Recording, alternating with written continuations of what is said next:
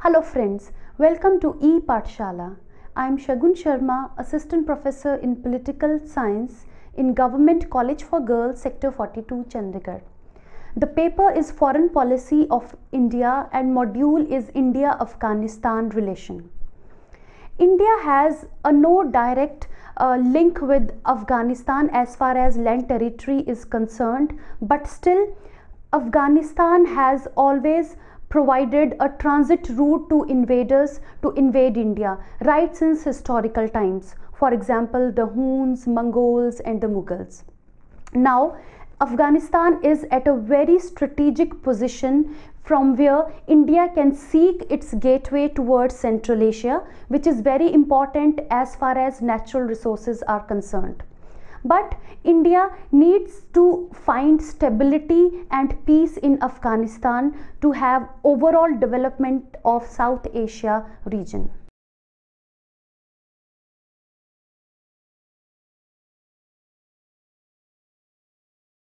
For India, Afghanistan has always remained an area of high priority due to historical, political, cultural and geographical reasons. Having been a victim of power game in post-World War II, Afghanistan considered India a natural ally due to non-aligned policy. Both the countries developed their relations on these lines during Cold War period. In post-Cold War period, Afghanistan draws special attention and importance in Indian perspective in the light of its deteriorating relations with Pakistan on the one hand and the emergence of fundamentalist Taliban on the other hand.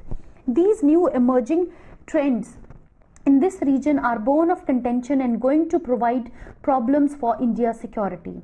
Besides, Afghanistan's importance in Indian perspective is also perceived due to its role as a transit route provider towards Central Asia's natural resources. Through this module, an effort will be made to apprise the students about the real nature of India's relations with Afghanistan. Afghanistan has always remained hotbed for power struggle in Cold War period. India as an immediate neighbor could not remain mere spectator in this scenario. The importance of India's stake in Afghanistan is further highlighted because of India's not so friendly relations with China and Pakistan. It could not take risk to ignore Afghanistan in its policy orientation.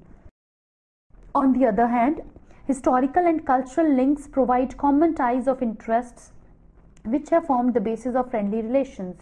Therefore, it becomes imperative to understand and evaluate the historical perspective about the origin of their relationship.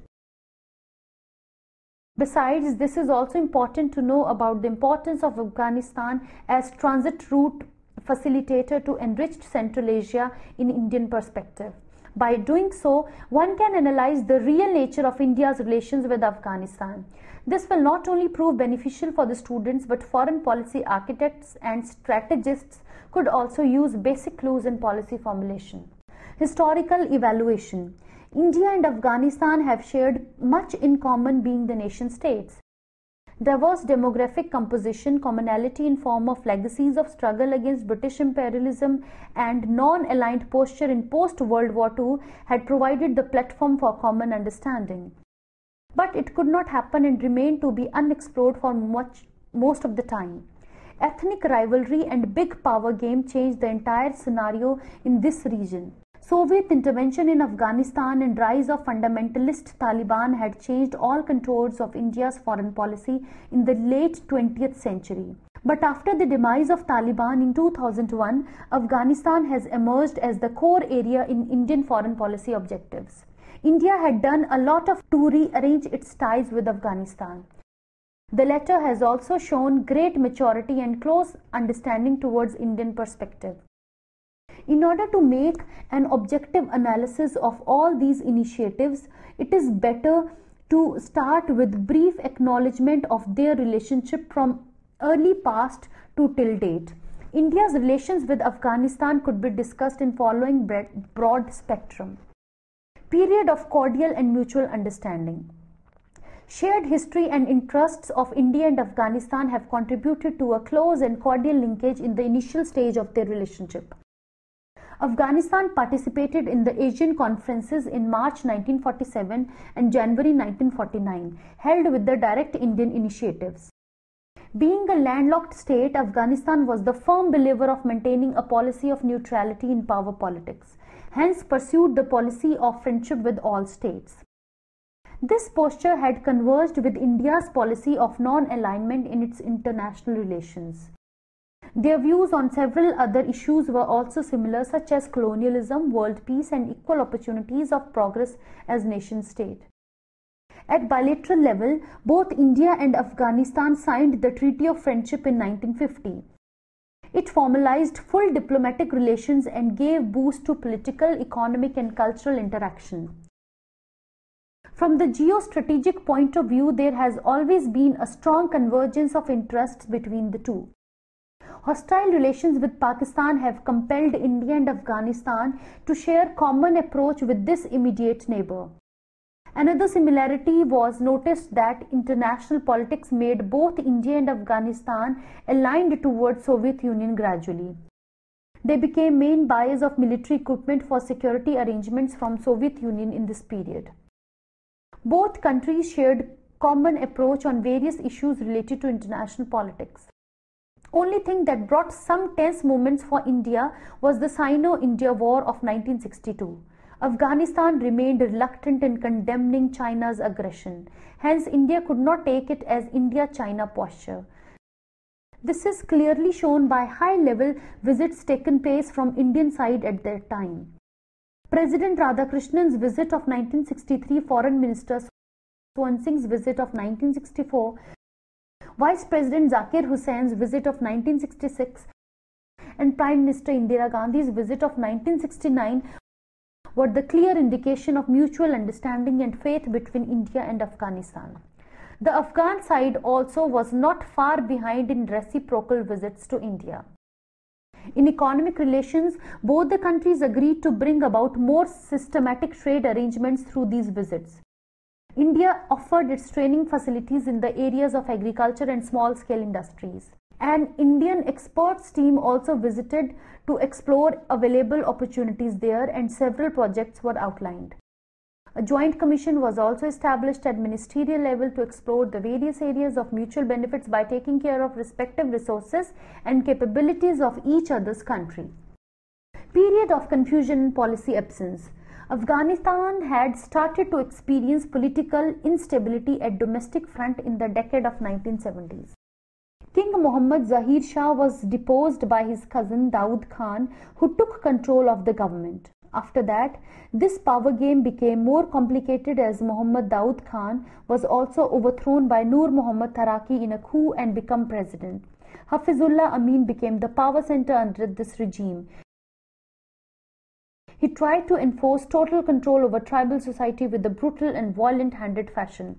It gave birth to widespread revolt among the masses. Simultaneously, Soviet presence and influence had been growing in Afghanistan in this decade. The ongoing power struggle between Hafizullah Amin and Taraki Babrak Karmal paved the way to Soviet military invasion in 1979.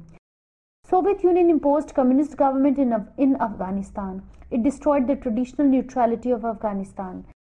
With the active participation of US and Pakistan's ISI, Afghanistan was transformed into a hotbed of jihad ideology. After that, Afghanistan turned out to be a failed state from a buffer state in war-like situation. India was the only South Asian country to recognize communist government headed by Najibullah after the Soviet invasion of 1979. It fully supported and provided financial aid to Afghanistan government during this period. Although India supported this government till the takeover of Afghanistan by Taliban, yet India could not do much more in bilateral relations. It was not in a position to play any role there due to economic and strategic constraints. Indian leadership also showed some reluctant approach towards Soviet intervention in Afghanistan. It took the stand of neutrality and gave emphasis on the recall of Soviet army from Afghanistan without any delay.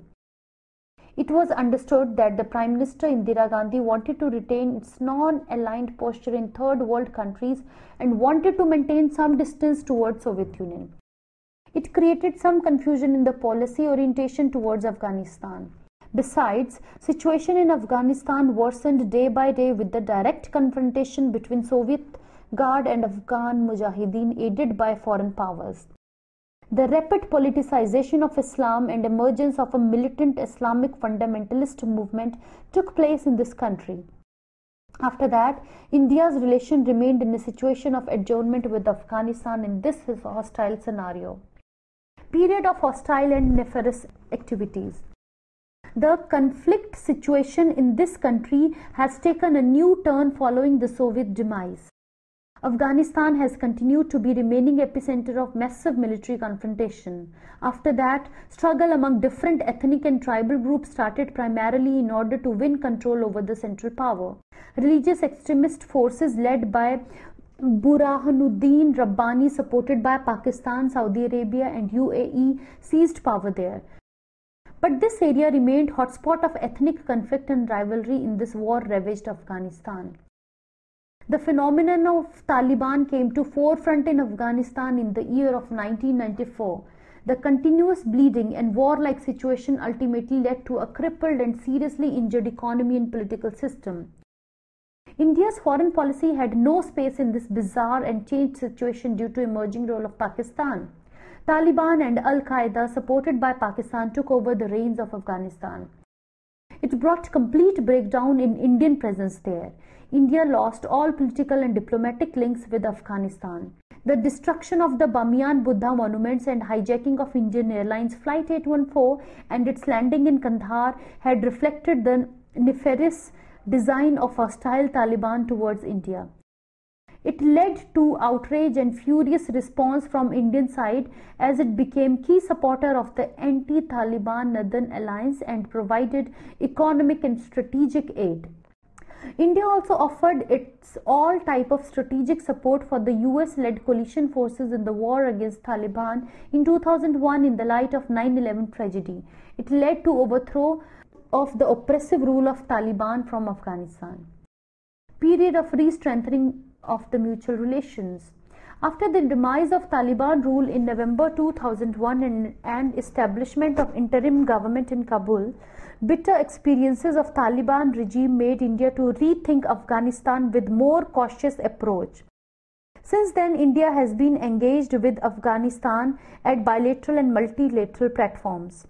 India established diplomatic links with the upgradation of Indian liaison officers to embassy there. It also established consulate missions in Mazar-e-Sharif, Herat, Kandahar and Jalalabad. It has played an important role in the reconstruction and rehabilitation progress in Afghanistan. India is also actively participating in various meetings that concluded for the strengthening of Afghanistan's setup. These efforts could be analyzed in these broad spectrums. Active participation in various meetings for the reconstruction in Afghanistan. India was among the 21 countries that participated in the meetings held at New York in November and December 2001, in which the issue of interim authority and reconstruction of Afghanistan was the main agenda. Indian Special Envoy Satish Lamba participated as observer in Bonn conference held from November 27 to December 5, 2001. Arun Shourie, Minister of Disinvestment, led the Indian delegation in the Tokyo ministerial meeting. India actively took part in every steering group meeting of donors and Afghan support group meetings held time to time. India, with the collaboration of UNDP, organized a joint conference on South-South cooperation and reconstruction of Afghanistan in May 2002.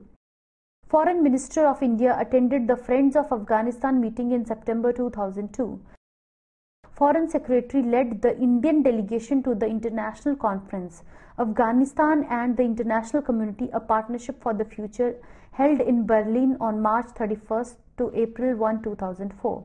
High-level visits. Since 2002, large number of exchanges of high-level visits of delegates, governmental, private, commercial, entrepreneurial, have been undertaken between the two since 2002 to explore the possibilities of mutual grounds for enhancing cooperation.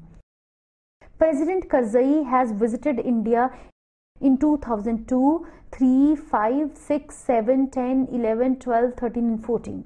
India granted millions of dollars for reconstruction work in Afghanistan.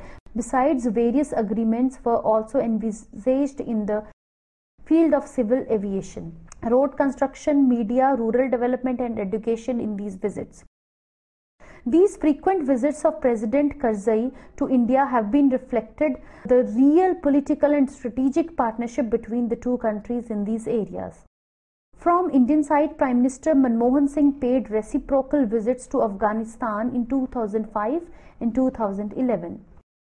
Financial aid and assistance. India has approved US $2 billion approximately as an economic aid and assistance to Afghanistan in these years. Besides, it has already invested US $10.8 billion in Afghanistan's infrastructural projects as of 2012. For a country like India, this is a significant contribution despite economic crunch. India's support and collaboration extends to the rebuilding of air links, power plants, health, education and transport. It is also providing training to civil servants, diplomats, police and giving scholarships to students. India has established Indian medical missions in 4 major cities, that is Kabul, Mazar-e-Sharif, Kandahar and Herat, for free medical service and medicines. Gifting of ambulances, voltage stabilizer, heating and plumbing systems and setting up of the maternity ward were the other initiatives taken in this regard. Besides, wheat was also supplied for production in agriculture sector. It is likely to start functioning very soon, various projects by Indian government. In education sector, India reconstructed and renovated the Habiba School in Kabul. A computer laboratory is also established there recently. India also awarded 500 scholarships and training slots each to the Afghan students annually under ICCR and ITEC projects during those years. India is also collaborating in setting up of India-Afghanistan Vocational Training Center for training 3,000 students in the trade of carpentry, plumbing, welding, masonry and tailoring. Indian NGO has established women's vocational training centers in Baghe-Zanana for training of 1,000 women in the areas of garment making, nursery, plantation and food processing and marketing. 30 Indian civil servants were deputed in Afghanistan government institution for the training and developmental activities. Jawaharlal Nehru Chair of Indian Studies at Kabul University is also established in these days. During the visit of Indian Prime Minister Manmohan Singh in 2011, 1,000 buses were donated to Afghanistan for smooth transport facilities in Kabul and other municipalities. It also gave 500 tractors for Afghan farmers. Development of various projects. India has taken a number of medium and large infrastructure projects in Afghanistan. The Indian Army Border Road Organization constructed a land route in the northwest region connecting the city of Delaram to Zarang in 2009. It has provided Afghanistan a direct access to the Iranian port of Chabahar. It will reduce the Afghanistan sea route dependence on Pakistan. India also constructed 22 DC transmission line from Pule Khumri to Kabul for hurdle-free supply of electricity. It also established another substations at Chimtala, Doshi and Charikar. India's role in construction of Salma Dam in Herat and Afghanistan Parliament and Indira Gandhi Hospital in Kabul showed the real involvement in Afghanistan and greatly praised by all sections of society there. India also expanded national TV network by providing an uplink from Kabul and downlinks in all 34 provincial capitals. Trade. India's trade with Afghanistan in 2006-7 was approximately 216 million. It showed some growth in the years to come and it reached at US $588 million in the financial year of 2012-13. Some other initiatives. India proposed Afghanistan's membership in SAARC in 2005 and finally included as the 8th member of SAFTA and SAARC in 2007 during New Delhi summit. Afghanistan will receive the benefit of zero import duty on its export to India and get linked with other South Asia countries also. India has signed a strategic partnership agreement in 2011 with Afghanistan and formalized a framework for cooperation in areas of political and security cooperation, trade and economic cooperation, capacity development and education, and social, cultural, civil society and people-to-people relations. It gave a major boost in their bilateral relations. India will provide assistance in rebuilding Afghanistan's infrastructure and institutions, encouraging investment in natural resources, and support for an Afghanistan-led, Afghanistan-owned, broad-based and inclusive process of peace and reconciliation. Indian private sector thus has been investing in the Hijigak iron ore reserve for the long-term investment and sustainable development. Besides, a steel plant by SAIL and an 800 megawatt power plant are likely to be completed very soon there. India hosted the Delhi Investment Summit on Afghanistan in June 2012 to forge cross-country partnership for investment there. Around 350 delegates from India, China, Iran, Pakistan and Afghanistan participated in this event. It was the pioneer effort done by India in promoting direct investment in this economically starved state of Afghanistan. India also hosted senior official meetings of the Heart of Asia countries in New Delhi in January 2014 for the promotion of trade, commerce and investment process in Afghanistan. With the change of regime in Kabul, the new president Ashraf Ghani sought to realign their relations with its neighbors. His changed stance towards Pakistan and China raised some serious questions regarding India's position and added worries to its positive gesture. Although the visit of President Ashraf Ghani in April 2015 and his open criticism of Pakistan's hostile policy towards Afghanistan recently has brought some sight of relief in Indian camp. In this visit, Indian Prime Minister Narendra Modi reiterated India's commitment to strengthening bilateral relations with Afghanistan. India also delivered 3 advanced country-built Cheetal helicopters desperately needed by Afghan National Army. To conclude, we can say that India's interest in Afghanistan are broadly linked with its peace and stability. If India finds a politically stable Afghanistan, both the countries can mutually benefit each other. So therefore, India should also look into several multilateral and regional developments and help Afghanistan in rebuilding itself. In fact, India has provided sufficient aid to Afghanistan after its post-Taliban years. India has also been a major helping hand in developing Afghanistan as far as infrastructure is concerned and education is concerned. So Afghanistan and India has always shared peaceful and cordial relationship. In fact, India was the first country to recognize Afghanistan when it became a communist country in 1970s.